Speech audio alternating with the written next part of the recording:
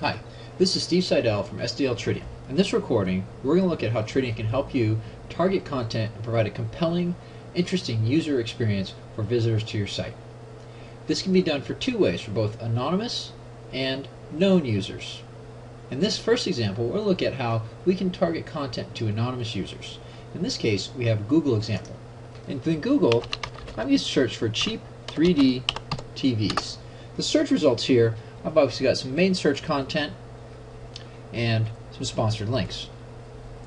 If a user clicks on the cheap 3D sponsored link, this is a sponsored link where Electridian, our target company here, we're going to be taken to their landing page, has already bought these search terms, and so Google is going to pass the ID back of the search terms that are purchased, as well as the information on the cheap 3D TVs.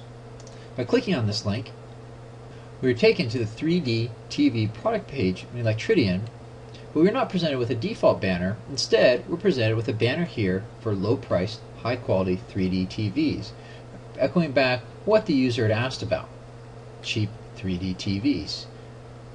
Not to make our quality look cheap, these are simply low-priced and high-quality 3D TVs with a link to what other visitors have liked, a more profitable product. The key thing here is we're able to take information that this was coming in from Google and the keywords we purchased to drive targeted content for this user. An anonymous user is never truly anonymous. We always know where they're coming from, we know their IP address, and thus we can get geo-IP information about them. They may have visited the site once before and we have a cookie. There's a number of different bits of information we have about them, including the device they're browsing from, the type of browser, if it's a full browser or from a mobile device. We use all these to drive targeted content. Now let's take a quick look how this is managed within SDL Tridium. I've switched over here to our authoring and editing environment. And we can tell by looking at the toolbar on the top of the page. This indicates to me I'm in my sandbox, and now I'm a marketer. No longer am I a site visitor, but I'm somebody who wants to see how these targeting rules are going to work and eventually take a look at the targeting rules. Here in the middle of the page, we can see this banner. We're on the same 3D TV page, but this is not the cheap 3D TV ad. This is a banner specific to a general region. How do I know that? If I open up the side panel here within our tool, I can look and see this is a promotion based on 3D TVs in the US. As a marketeer, I'd like to see how the site performs based on different targeting criteria. So I have a couple of different things here in the site. I could say I'd like to know what this looks like as a user coming in from Great Britain.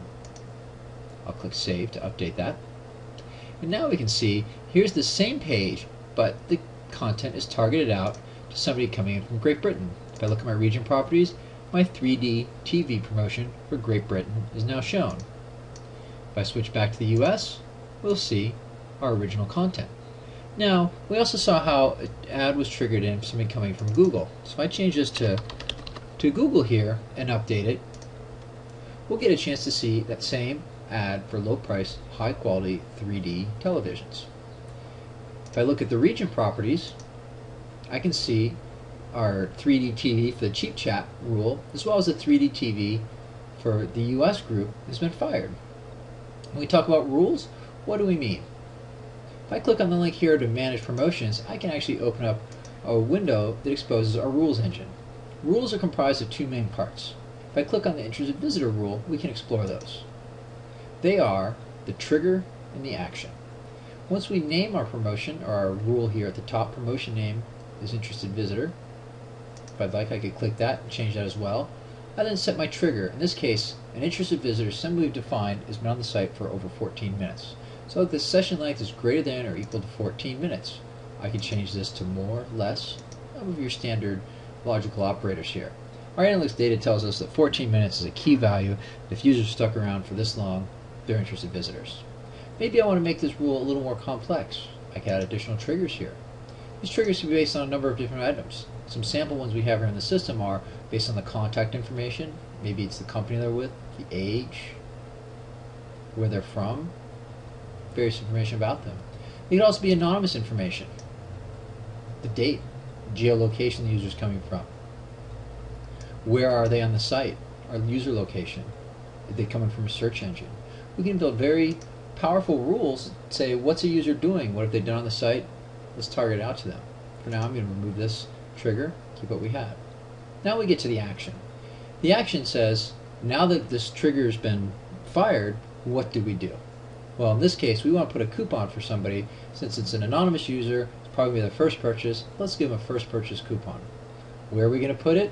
Since we're tied to the CMS, we can choose the regions on the pages we're looking at. In this case, we have a couple of different regions on the page. Some of these have content.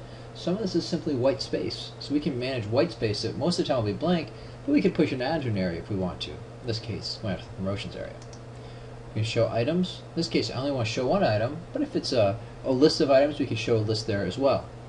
In this case, I'm going to show one item from the home page promotion sections of the CMS. I can see we browse right through the CMS to choose the content we want, and then it's going to be added to the page. In this case, I don't have any additional filters, but if there's multiple bits of content there, I could have additional filters as well. And then if there are multiple items being returned, I can sort a filter rank. In this case, it's just one item, so it's not necessary. So there you have it. It's a simple rule. I'll save my rule, look at the different rules we have in the system. If you remember, we had the 3D TV with Cheap Chat, which is ranked up higher than the 3D TV for the US or Great Britain. So depending on what those are, one of the rules fired to fill the content in that area. Now, to close the rule here, we've been talking a lot about anonymous users. What about users of a profile? I'm going to click on the home page now, and on the home page, if we look at the main banner here, we have a nice go to the heart of the action banner. We want to talk about what happens if somebody comes to our site, somebody's logged in, so we have a login functionality here at the top. As a marketeer, I like to see what would happen if somebody's logged in and identified themselves as a female user came to the site. Like Tridian sells a number of things, including personal care products. When a user identifies a female comes to the site, we can see they're targeted with female personal care items. Similarly, by simply changing the drop-down list here, make sure somebody who's interested in male personal care. And now we can see the triggered item for a male who's interested in personal care targeted for that user. As a marketeer or a content manager in the system, I'm able to set up these different rules as well as preview what they will look like based on all the different conditions in the site and know what my site will look at based on these different rules, ultimately with the end goal of driving higher conversions within our site. So now you've seen an example of anonymous targeting with the Google as well as profile-based targeting. Both leverage the same rules technology.